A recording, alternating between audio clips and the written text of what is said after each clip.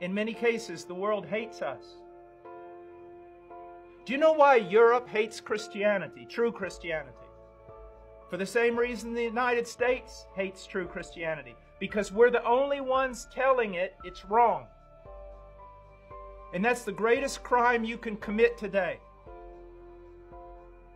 Christians, ministers of Christ that are true, are standing up and telling the world, you are wrong. And they hate us.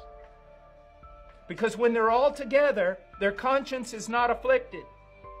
And then we show up and tell them they're wrong. And the Holy Spirit convicts their hearts. And they hate it.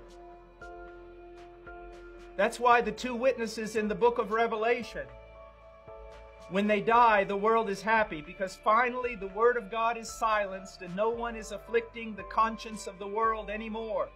There's peace, peace, because the witnesses of Christ have gone away.